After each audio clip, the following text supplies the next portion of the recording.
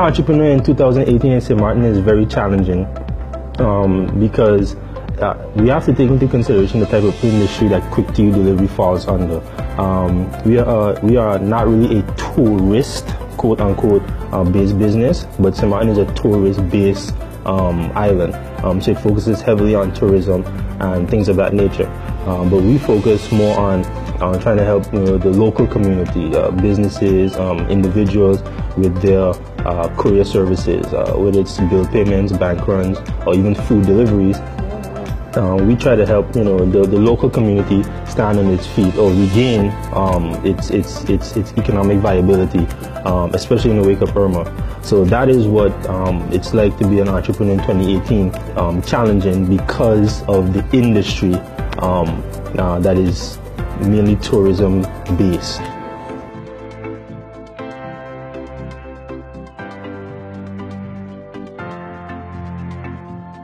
First day in business in 3 words. Well, the first one I'm going to use is the one I answered the last question with, challenging, and also rewarding, for the simple fact that it felt good to be able to do something on my own time, be my own boss, as they call it, and just be able to have that measure of flexibility in planning my own schedule. And the third one, I would say profitable. Because contrary to popular belief, because starting a business like this does not require that much overhead, it was very easy to begin, turning over a profit. Even if it's a very small profit, it was easy to begin turning over a profit. So I would say challenging, rewarding, and profitable.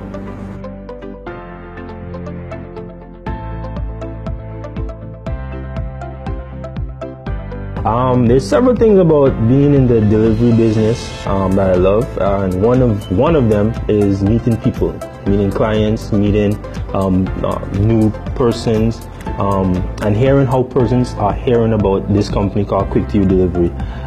That's very not challenging. It's very interesting to hear the stories behind how persons got in contact with Quick-to-You. A lot of the times, and I gotta thank the public of St. Maarten for that, is through word of mouth referrals. That is very key to any business. Our Facebook page, if you check it out, Quick-to-You Delivery, you'll see nothing but good reviews from everyone who has done business with us. I actually believe and think that the lifeblood of any new business is actually referrals. That actually is the currency of a new business, referrals. If you don't have any good referrals, you might as well close up shop.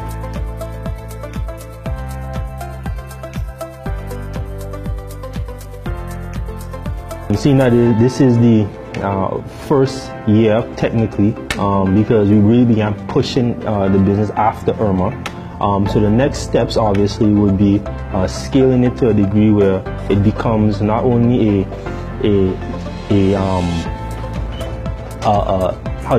local business, but more of a regional and international business. We began stepping into that direction a little bit last year, where we had some clients from the US and Canada contact us to do stuff for them here on the island. But we really want to now begin to expand that and go hardcore with that in the coming years, because it's a global market. So if you want to be successful in business, you got to figure out ways to tap into the world and not just where you're at, because there's a lot of money in the world, and if you don't figure out a way to tap into it, you'll never get it.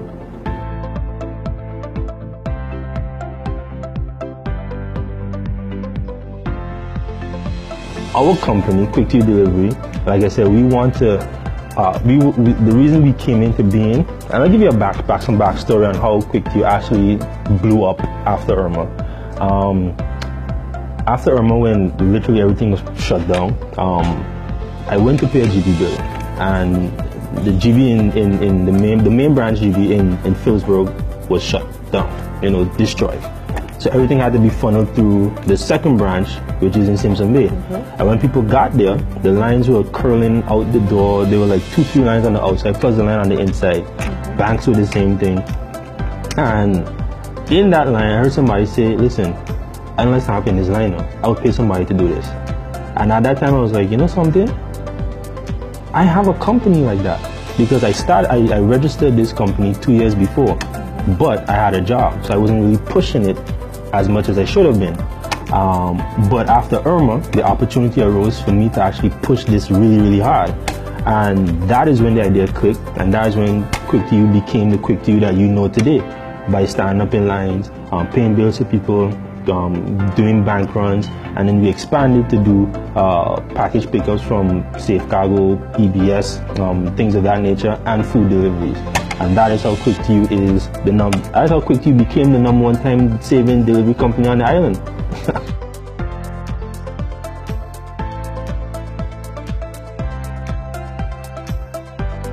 If you have an idea, ideas don't really make you money.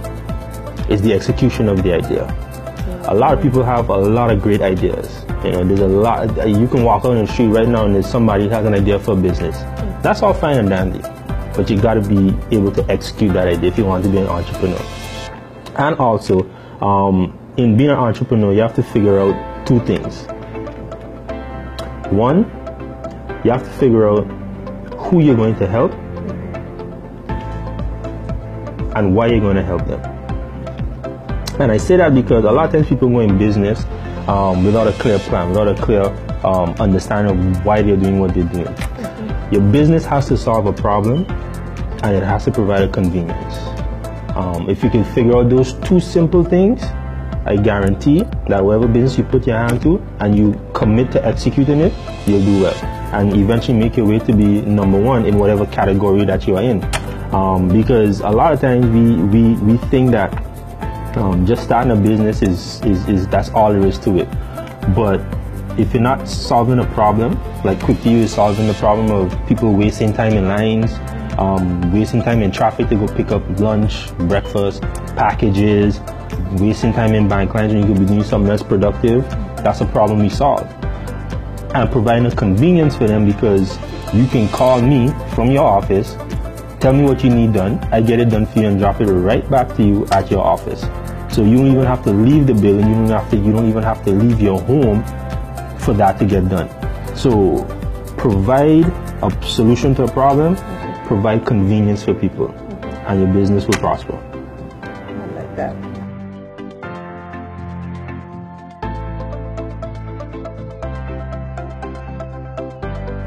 Subjects, well, when you say subjects, I would change that word, because subjects makes it appear that you have to go to school to be an entrepreneur, or college. You don't necessarily have to go to school, well, let me say go to college or earn a degree to become an entrepreneur.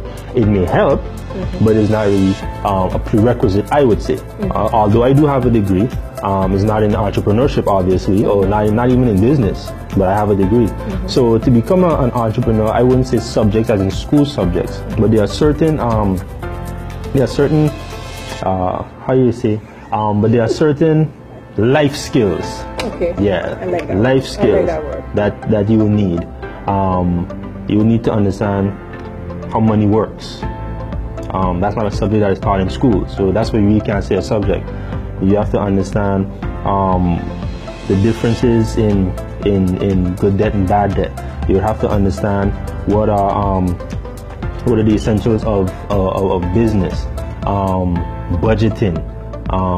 You have to understand leadership, because if you're going to run your own company, you are going to be the point person, and that means you are going to be leading, whether you're leading yourself, or you're leading employees, or you're leading your clients. So those are some things that you really don't learn in school, but those are things that you have to invest in yourself by buying books on, or going to conferences, or immersing yourself in YouTube videos.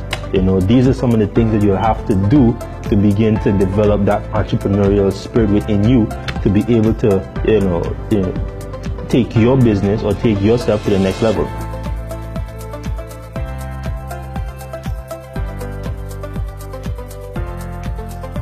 For the type of business that I am in, I think that the Ministry of Finance, as it relates to the banking sector, how banking is done, especially as it relates to accepting online payments globally, because it's difficult to accept, you know, payments from globally recognized online platforms such as PayPal and a host of others, because St. Maarten is not recognized as a country, so to speak.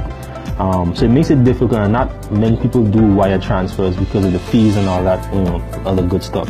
So I would suggest, or I would like government to look into at least that sector, so that we can, you know, again, there's a lot of money to be had in the world, and the way to become, to empower your population, empower your people, to begin earning more, is to begin leveling the playing field with the rest of the world.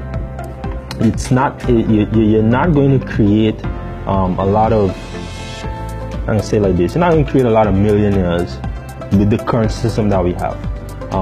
You may get one or two that might slip through the cracks, but as a vast majority, like, you know, how China puts out millionaires often, like how, you know, countries such as the US puts out millionaires very, very often.